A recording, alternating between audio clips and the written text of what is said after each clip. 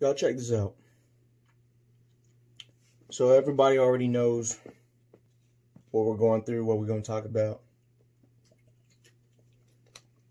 Let's start off when, in the United States alone, black people into slavery, right? 1619, Jamestown, Virginia. Okay? Now let's talk about Mexicans. How long they've been getting discriminated in the U.S. Since 1865. Okay? We're in 2020. And this stuff is still happening. Now, me personally, I'm not saying rioting, looting, all of that makes sense. But killing somebody for selling CDs at a gas station don't make sense. Using excessive force when somebody is arrested, they cannot move, they're apprehended, they got cuffs on them. 4 officers on one person who's already in cuffs doesn't make sense. Pulling someone over just because they're in a lowrider, not speeding, not going too slow, just because they're Mexican, they're brown, doesn't make sense. So y'all help me make it make sense. Because yeah, I agree.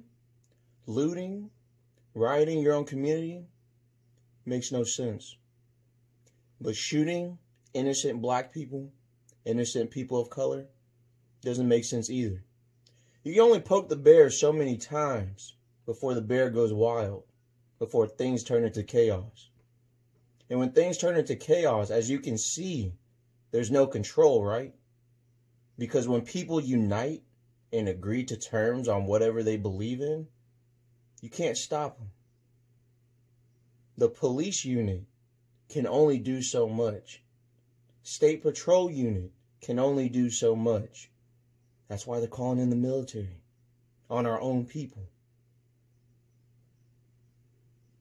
Oh, let's protest peacefully. We tried that. Everybody remember Martin Luther King, right? Assassinated. One of the most peaceful protests in the United States. Colin Kaepernick, modern day, peaceful protest. Kneeling to show respect for all black people and minorities in this country. He came out and lied and said that on national TV on why he knelt. Still, nobody liked that. Or let me rephrase that. I'm not going to say nobody liked that. I'm going to say majority people who are just racist didn't like that. I'm not just going to say white people, even though it's a good majority of them. But you do have racist black people against their own kind as well who did not like what Kaepernick did. What Kaepernick did was equality for all minorities who are getting acquitted for things that are not, you know, the right crime is what I'm trying to say. And it's early right now, so I'm not even sure if I even use that word correctly, but there's so much inequality going on. And that's why Colin Kaepernick, LeBron James, people in sports are using their voice to get the point across that what is happening has been happening for far too long. It's been happening. It needs to stop. It needs to stop. And they need to begin starting with the police. Not even just race. They need to begin with starting with the police. Police are using their power and getting away with too much things that is not within the law, not within the system. They're using excessive force. They're getting hand slapped. And even in Minnesota alone, we saw that the black man from last year, who was a police officer, shot a white woman. 12 years in prison. Quick. We see what happens to George Floyd. They got him within 4 days, but they got him on 3rd degree manslaughter, which video evidence proves it was 1st degree. So, from what they say, the case is still going. So we'll see what happens. But at the same time, for everybody who doesn't understand, and I'm talking about the people who are not black, who are not a person of color, it's like seeing fire but never knowing what it feels like because you never touched it. That's the best way I could think of it. Because people of color, no matter what race you are, you live a certain life because of the color of your skin. And you can tell your white friends how it feels all day, every day, but at the end of the day, you know, just like I know, there's not enough words to express how it is to be black in America. You can write books on it all day for someone to read and get their own perspective on it. But there's not enough words to explain how you actually feel and what you're actually going through being a different race other than white in America.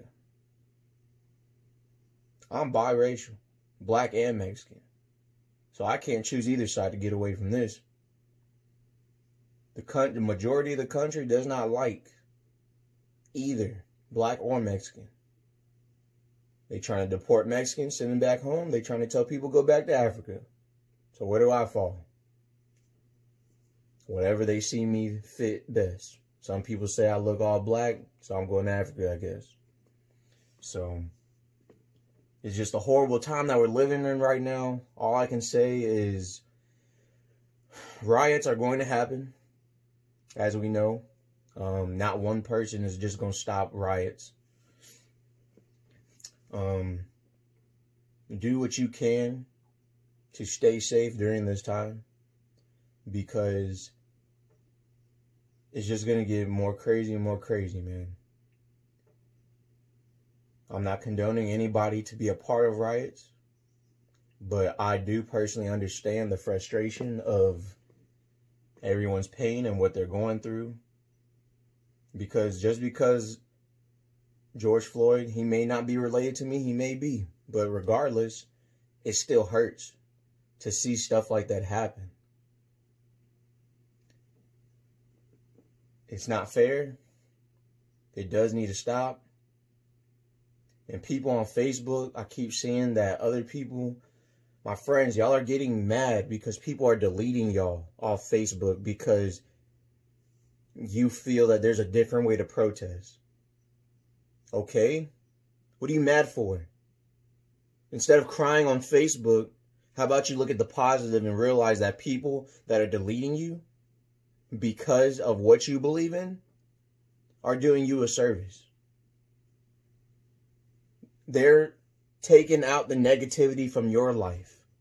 It doesn't matter who they are, whether they're family, close friends, or not even really friends. You just got them on Facebook. It doesn't matter who they are. The fact that they delete themselves because of what you believe and feel is right, no matter what it is, they were the negativity. And you didn't even know it. You didn't even realize it. You thought they were positive. That's why you tripping, mad because they deleted themselves.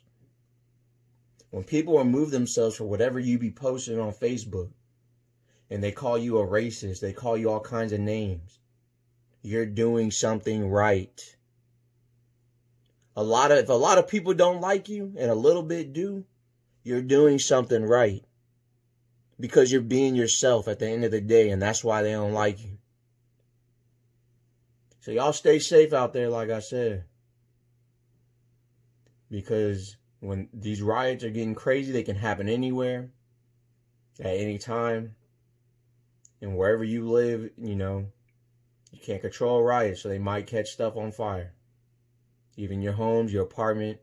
So just be safe. Love everybody. It's a piece of cake, it's like a pretty cake.